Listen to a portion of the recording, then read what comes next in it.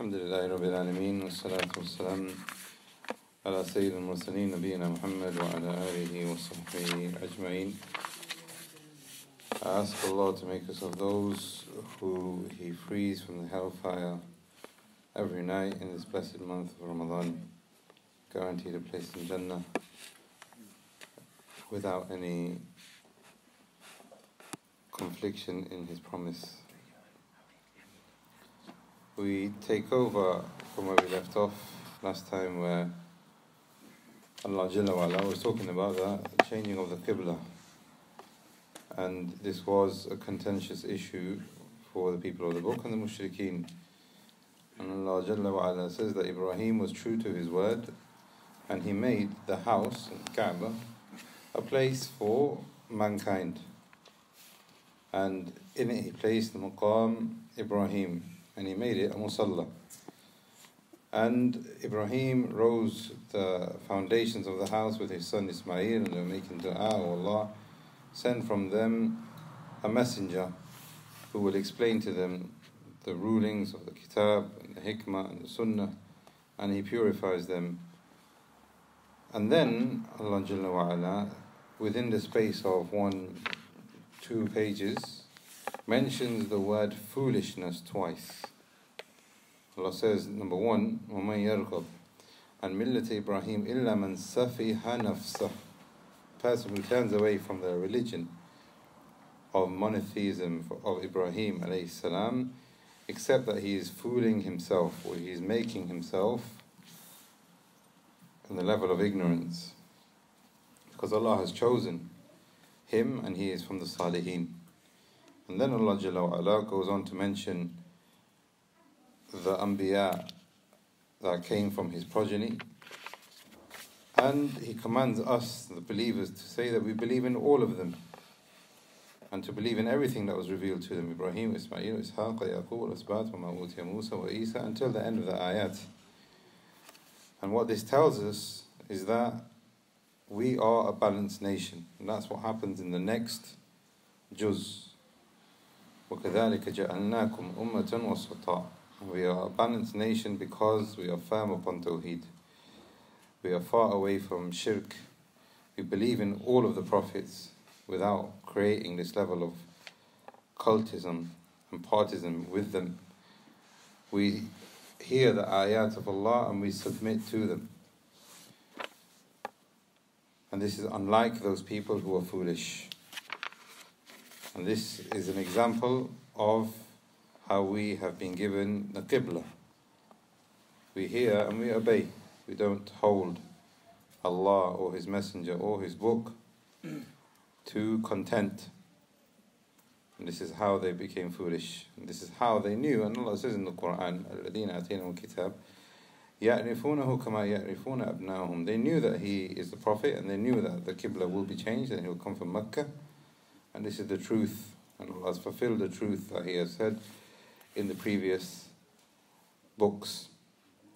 So we know from all of this that the Qibla being changed to Mecca has a lot of hikmah. Number 1 is the way that Allah has decreed. Number 2 is the way of all the prophets, because most of the prophets here are mentioned. Number 3, it's a place of Maqam Ibrahim. Number 4 is the place of Tawaf. As Allah says in the end of the first juz, that Ibrahim and Ismail erected the house for the purpose of it being a place of worship. أَن طَهِّرَ بَيْتِي لِلطَّائِفِينَ, to make tawaf, وَالْعَاقِفِينَ, to stay there and worship, وَالرُّكَعَ السُّجُودِ.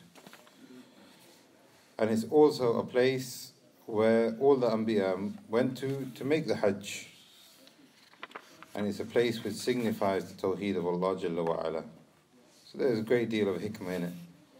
Then Allah goes on to mention Safa wal Marwa. In the Safa wal Marwa min sha'airillah. And this is connected to the changing of the Qibla. That this is a sign from Allah.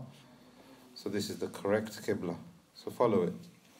But within this context, Allah Jalla wa Ala is also telling us that you will be tested. You have the Haqq, you have the Messenger, you follow him, but you will be tested. But if you remember him, he will remember you.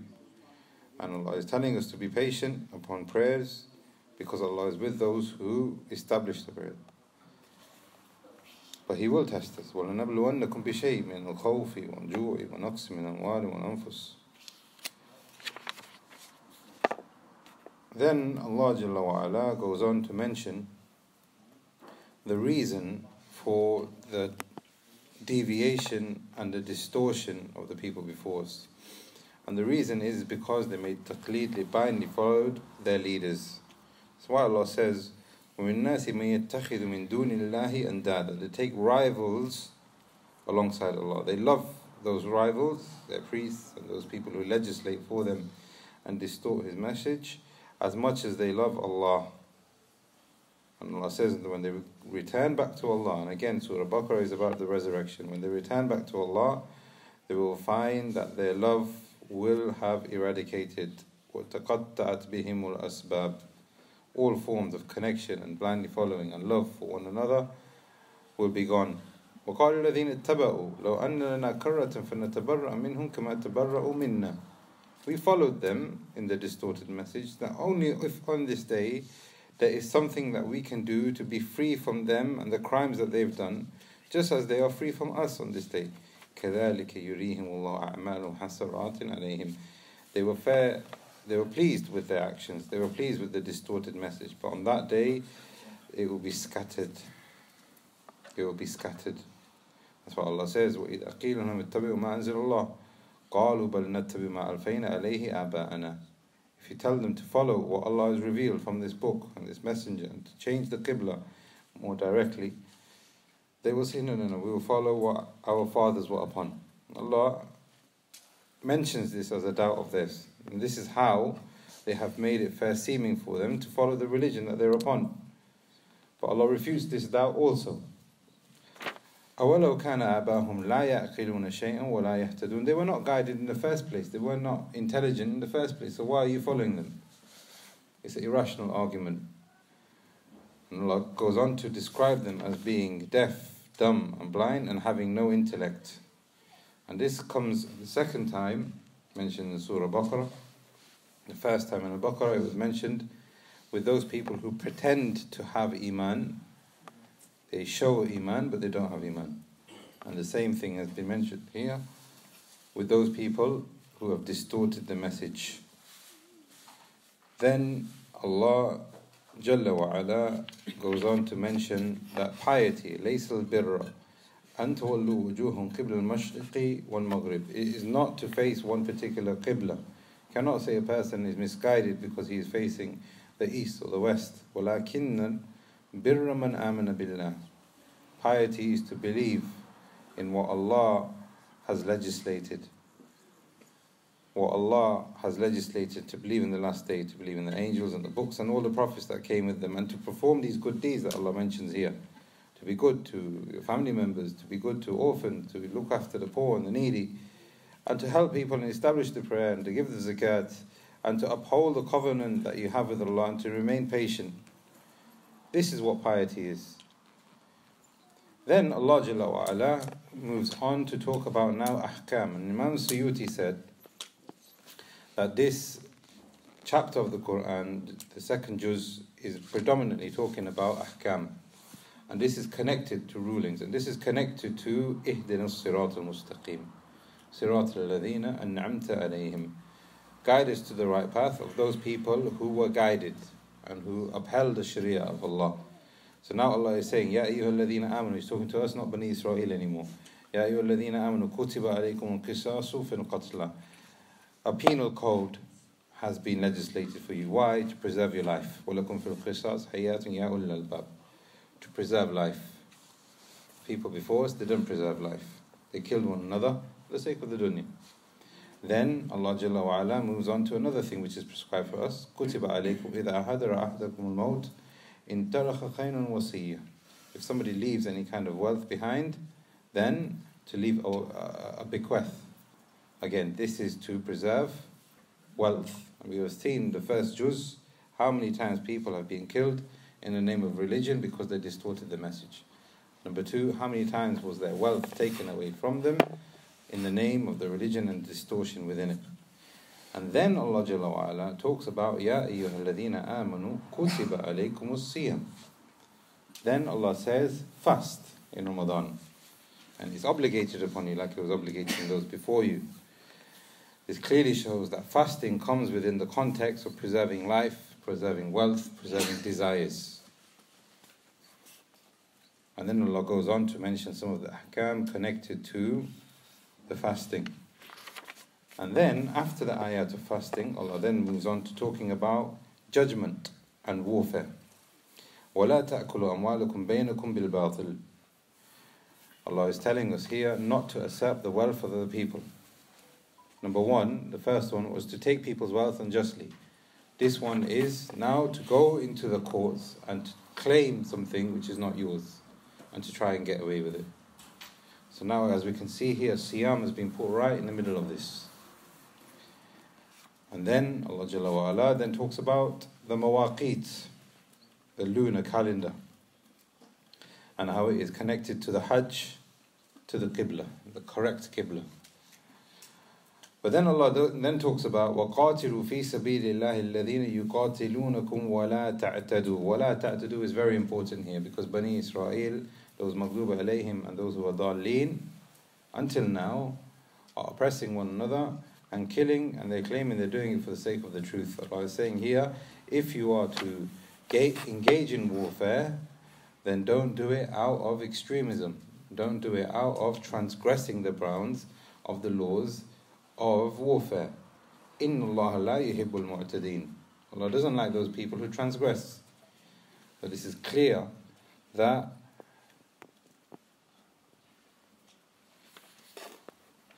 fighting has been prescribed for a particular reason, and not to take people's wealth and not to transgress the rights of other people. Then Allah Jalla wa Ala moves on to talking about the Shahr al-Haram wal-Hurumat al-Qisas, and he's talking about all of the things that we mentioned here, and then he goes on to talk about the rulings of Hajj, again connected to the correct Qibla. And then Allah Jalla wa Ala moves on to the next page. وَمِنْ النَّاسِ مَنْ يُعْجِبُكَ قَوْلُهُ فِي الْحَيَاةِ الدُّنْيَا. Some people, when you see them, they might please you in their words. They might please you in their words, but what they actually are doing is spreading corruption. Again, this is the idea of nifaq, and it's the idea of those people who have distorted the message for the sake of the dunya. So if you say to him, وَإِذَا تَوَلَّى سَعَى فِي الْأَرْضِ لِيُفْسِدَ فِيهَا وَيُهْلِكَ الْحَرْثَ وَالنَّسْلَ وَاللَّهِ لَا يُحِبُّ الْفَسَادَ وَإِذَا قِيلَ لَهُ اتَّقِ اللَّهَ, if you say to him, fear Allah, أَخَذَتْهُ الْإِزَّةُ بِالْإِثْمِ, he takes his pride and his honor in disobeying Allah, in corrupting the land, in corrupting lineage, in corrupting the economy. And this is some of the sifat that have been mentioned for those people maghdub alayhim. But then Allah ends this and He tells us, Ya ayyuhalladhina amanu, you who say La ilaha illallah, enter into Islam wholeheartedly and don't follow the ways of shaitan. Because there's going to be a day when your Lord will come to you and the clouds of the angels will come and they will judge every single matter. Judge every single matter. Again, affirming the resurrection. Allah is telling us, ask Bani Israel, ask those people who have been described in Surah Fatiha before, how many ayat have they been given, but they still didn't make shukr of these ayat, and they changed the ayat of Allah. They changed the ayat of Allah. Why? Because Allah says in the next ayah, زُيِّنَ الَّذِينَ كَفَرُوا حَيَاةَ الدُّنْيَا. The life of this dunya has been made fair seeming to them. They want to seek it. But those people who fear the hereafter, again affirming resurrection, Allah will give them rizq without any limitation. So how many chances have they been given and how many opportunities they've been given? They still belied and they still went against not believing in the resurrection correctly. Then Allah Jalla wa Ala goes on to mention many different ahkam connected to those people coming to the Prophet sallallahu alaihi wasallam asking him, يَسْأَلُونَكَ مَاذَا يُنْفِقُونَ يَسْأَلُونَكَ عَنِ الشَّهْرِ الْحَرَامِ يَسْأَلُونَكَ عَنِ الْخَمْرِ وَالْمَيْسِرِ. And some of the ulama have mentioned here that there is a fa'idah going back and asking questions to the people of knowledge. when you ask the people of knowledge and ask them the questions, then they are the ones who are able to give you the correct ruling.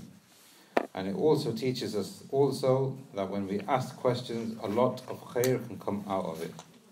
A lot of khair and discussion and detail and ignorance can be removed because of it. So here we have asking about how to spend our wealth, how to spend the sacred months, what is the ruling on alcohol, what is the ruling on gambling, what is the ruling on menses, female menses, what are some of the rulings connected to talaq,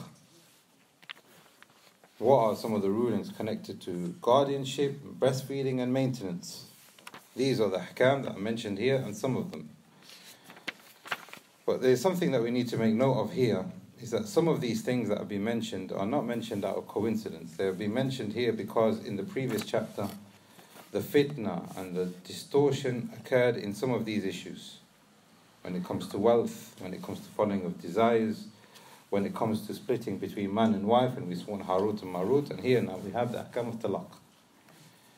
And we saw the man being killed because of the cow, and now here we are being asked on how to spend our wealth. So Allah Jalla wa Ala is explaining in great detail here the ahkam connected to these things. Also we see within this context of questioning and ayat, we are told that talaq is a very serious issue because Islam has come to remove the splitting of families, to remove the splitting between man and wife, like the Maghdubi alayhim have created. And Allah is saying here not to take talaq as an easy matter, not to take it as something which is huzwa, something which is played with, something which is easy. And Allah has told us to, within the context of talaq, وَاذْكُرُ نِعْمَةِ عَلَيْكُمْ, count the blessings that you have. Allah is telling us to have a positive idea of marriage and family relationships. And Allah tells us, يَعِذُكُمْ بِهِ, and Allah is teaching us that when we have kind of whatever issues we have domestically in our house, Allah is telling us to refer this back to the Quran and the Sunnah. And He is exhorting us in this, He is encouraging us in this excessively. And this clearly shows that Islam has come with a framework to preserve family life, to preserve society.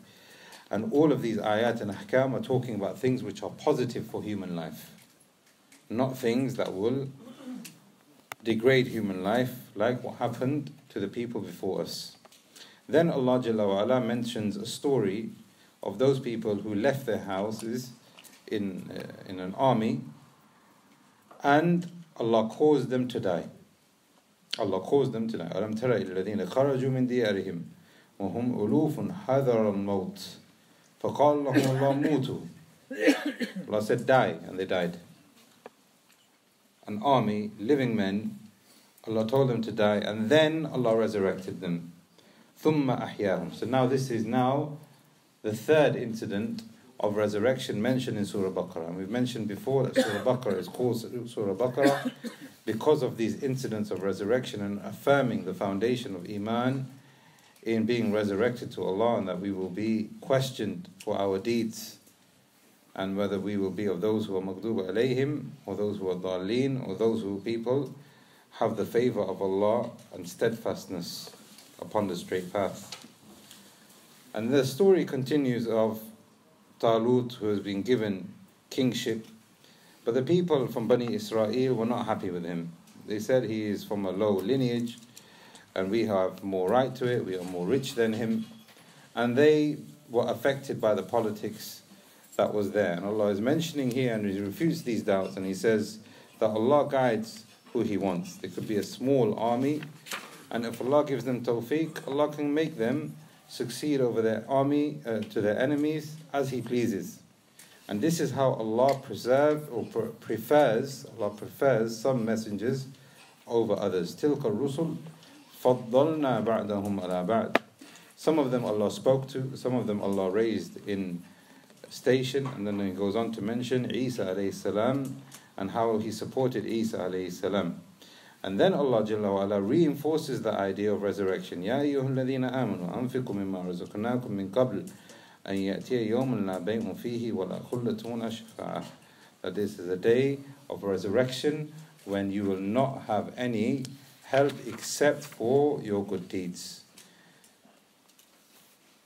This is now into the third juz, and inshallah we'll carry this on bi'idhnillah tomorrow. Ask Allah to make us of those who understand the Quran and recite it, just like the Prophet ﷺ used to do in his night gatherings with Jibreel alayhi salam. هذا والله أعلم وصلى اللهم على نبينا محمد وعلى آله وصحبه أجمعين.